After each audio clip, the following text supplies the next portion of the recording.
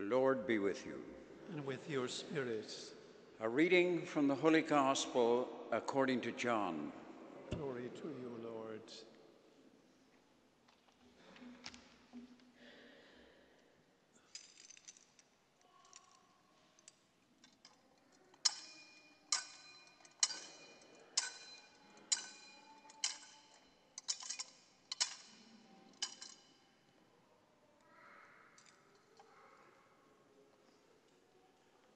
Jesus said to his disciples, "As the Father has loved me, so I have loved you. Remain in my love. If you keep my commandments, you will remain in my love, just as I have kept my Father's commandments and remain in his love. I have told you this so that my own joy may be in you and your joy be complete. This is my commandment. Love one another as I have loved you. A man can have no greater love than to lay down his life for his friends. You are my friends if you do what I command you. I shall not call you servants anymore, because a servant does not know his master's business. I call you friends, because I have made known to you everything I have learned from my Father. You did not choose me. No, I chose you, and I commissioned you to go out and to bear fruit, fruit that will last. And then the Father will give you anything you ask in my name. What I command you is to love one another."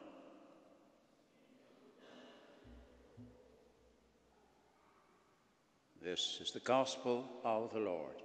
Praise to you, Lord Jesus Christ.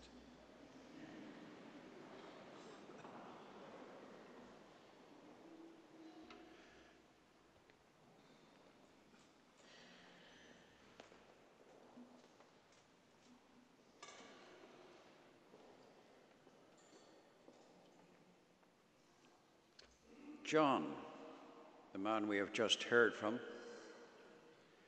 and heard from in the second reading, the man who gave us the Gospels, gave us his Gospel, the Gospel according to St. John. Late in his life, when he was elderly and sick and infirm, he used to be carried in a sort of stretcher, carried in to the people to speak to them, to speak to those who had gathered in worship and celebrating the Eucharist, carried in to preach. And he was a very popular preacher, very, very popular. And he was a very popular preacher because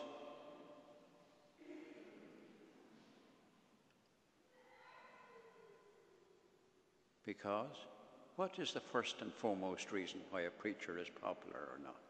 He was a very popular preacher because his sermons were, pardon? Very good. I knew you all knew the reason why. Short, top of the class. You should be in the front pew. Because his sermons were short, and so they were. And John's sermon was really a few lines. And it was the first few lines in that first reading. As he was carried in and he spoke, "My dear people," he said, "let us love one another, because love comes from God." And many a time and often, always, when he would preach, he would repeat those lines. And of course, he was repeating the essence of the Christian thing, the essence of our Christian faith, of our Christian religion. I found myself, when I was thinking of St. John, I thought of another person. In fact, I thought of a few people, actually.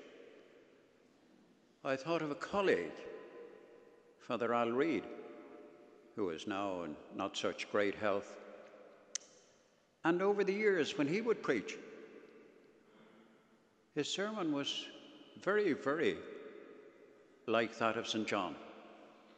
"My dear people, let us love one another, because love comes from God." Al Reid didn't preach very often, I'd say, but when he did, that was his theme, that was his message. Well, he didn't preach very often, and in some ways wouldn't be, I suppose, regarded as a great preacher in his time, but by some of the colleagues who can be kind of critical enough of these things. But he certainly preached a great sermon by his life. In fact, he preached the message by his life. When there were people in trouble, when there was a death, for instance, around this district, and the one or two or few times I found myself going to the house, who'd be there before me? Al Reid.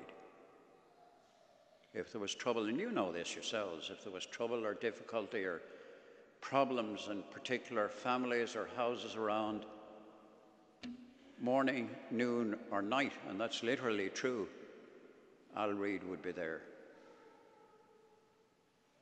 He preached the message powerfully over the years, and sometimes in very dark times around here, he preached the message powerfully by his life.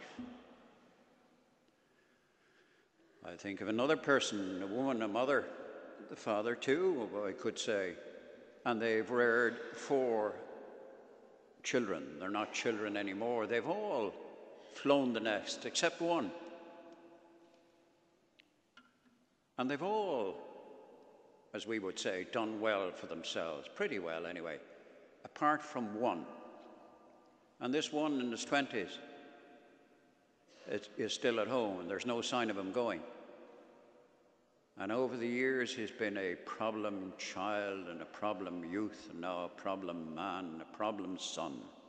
He's been on drugs, he's been off them, he's been on them again, and even now, the parents who you would be tempted to say should throw him out, but of course they won't, and they haven't.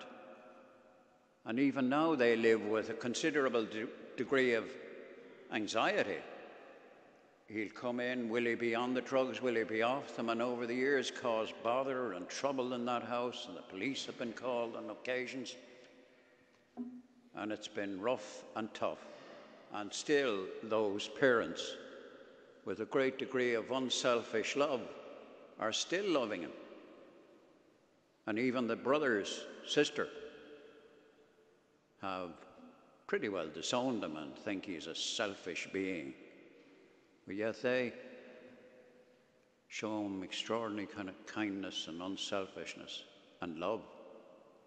That's the kind of love that we're talking about and that St. John is talking to us about in the Gospel reading and in his first reading in today's Mass. As the Father has loved me, so I have loved you. Remain in my love. And then further on he says, I have told you this so that my own joy may be in you and your joy be complete. What I command you is to love one another. Now, how do I read this, or how do you listen to this gospel? As something that Jesus said a long time ago, and we're here this morning and we're kind of listening, and we're listening to what Jesus said many moons ago. Well, that's part of the scene. Well, that's, part of the truth. There's another part of the truth, of course. And the other part of the truth is more important in that this is God's word to you and me this morning. And these words about God and God being love and we loving one another are spoken, and they were spoken originally, of course, in a sort of an intimate kind of context. If someone that you knew and loved were dying, we'll say, and they were to have some last words to say to us, we'd listen very carefully. And not only would we listen very carefully, we'd be pretty well assured, insofar as we could, to do what they would ask of us. Well, it's in that kind of context that these words are spoken to you and me. It's in the context of Jesus the night before he died. And he's sort of tenderly asking and beseeching and pleading with his apostles come into that ambit and to be in that ambit of God's love and to love one another. And in a way you could visualize this as a sort of then a love letter to us. God saying that he loves us, and without condition, without qualification. It's kind of interesting, of course, too. If you take the first reading about Cornelius, was one of the first non-Jew to be brought into Christianity.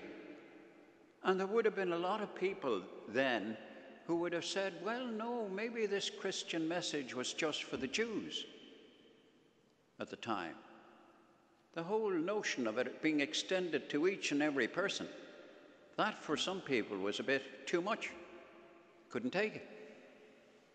But Jesus addresses these words on the night before he died to all of us.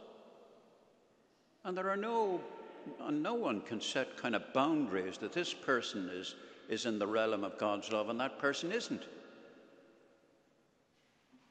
That would be un-Christian. It would be un-Christ-like. And it would be quite wrong to do something like that. So Jesus tenderly and lovingly says to us, as the Father has loved me. And that was a hugely important thing in Jesus' life, his Father's love. As the Father has loved me, so I have loved you. Remain in my love. If you keep my commandments, you will remain in my love. So rather than just visualizing this as the kind of poor wee priest reads the gospel at the Sunday Mass and we hear it as if it's a historical kind of a text, this is God's word to you and me. And would that it be received as such, in the sense that these are Jesus' loving words to you. And he says, I told you this so that my own joy now, may be in you, and your joy be complete. What I command you is to love one another. If we, and you and I, if we want to try and kind of reach the ideal that Jesus puts before us of loving one another, if we want to practice the kind of sermon of St. John, or indeed Al Reed in his life, or that mother or father I mentioned, that's mighty stuff. That's great, great unselfishness. That's great love. If you and I want to be like that in some sense, we need help. We certainly need help. That's great, great unselfishness.